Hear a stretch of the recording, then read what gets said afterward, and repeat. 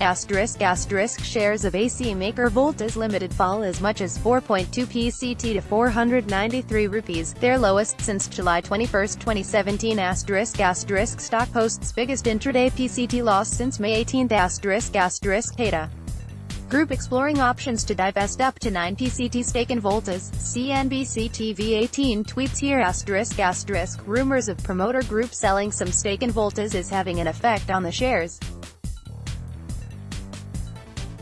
It's not a negative news though, just that few investors might believe that there might be some overhang on the stock as supply comes into the market when the sale happens, said John Parentry from MK Global Financial Services. But if you were to think logically, I would have probably expected Tata Group to divest some marginal stake in big firms such as TCS or Tata Motors, especially if it's for a strategic move to invest in defense. Parentry ***. Voltas was not immediately available for comment. ***. Stock down 21.5 PCT this year, as of Monday's close hour standards.